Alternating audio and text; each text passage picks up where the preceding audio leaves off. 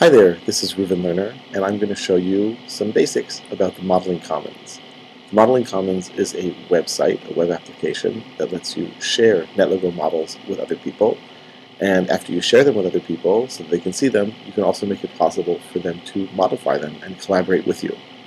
Modeling Commons is free of charge. It's a research project sponsored by the CCL, the Center for Connected Learning and Computer-Based Modeling at Northwestern University in Evanston, Illinois.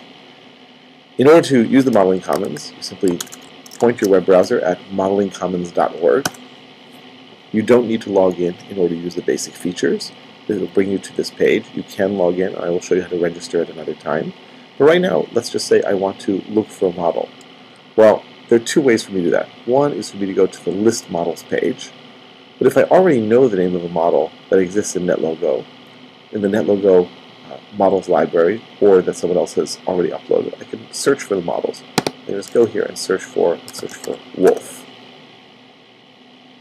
And now I get a search screen that brings up search results for model names, author names. Well, there are no matches here. That's why there's a 0 and this is grayed out. Tag names. I'll talk about social tags in another screencast. The info tab, that is to say the documentation for each NetLogo model, and the code tab, that is to say the programs, the programming instructions, the procedures, the code for each individual NetLogo model. Well, let's say I found the model that's interesting to me. I found wolf sheep predation. I just click on the link, and here I get to the model page. Now, if you're familiar with NetLogo, you've seen the info tab, you've seen the code tab. Here there are a few more tabs in addition to this icon that we can see. First of all, there's a Discuss tab. Right now there's no discussion having to do with this, and because we're not logged in, we can't actually participate in the discussion. We can look at the Info tab, the documentation and information about this model. It opens up almost as if it were inside of NetLogo. The Code tab shows us the programs, procedures that were written. But if we just want to run the model, we can go to the Run tab, click here to run the model. It takes a little bit of time to load the backend Java that's necessary for this to work. There we go, Java is loading. And after a few moments, here we go, and here is the NetLogo model, the wolf sheep predation model. I can run it exactly as if I were in NetLogo itself. There are some models that won't work as of yet, models that require NetLogo extensions, models that require external files, models that require 3D. We are working on providing those as well, and perhaps by the time you watch the screencast, that will be available also. And you can look at any different models you want. You can search them. Let's go to the List Models page now and get a full list of all the models in the Modeling Commons. That's actually not entirely true.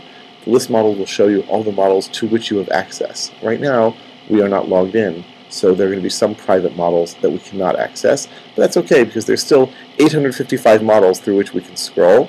We can go next, next, next to go from one page to the next. We can change the number of models we see on a given screen. So if I want to scroll more and page less, I can do that. I can search within these results. So let's say out of all the models, I want to find those that have to do with chemistry. So I can just type chemistry. And you can see that already out of these 855 models, only 11 actually match that in the model name.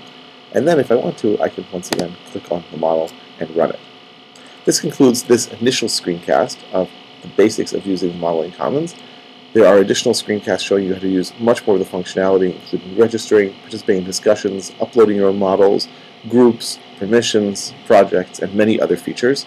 I invite you to contact me if you have any questions or comments about the Modeling Commons.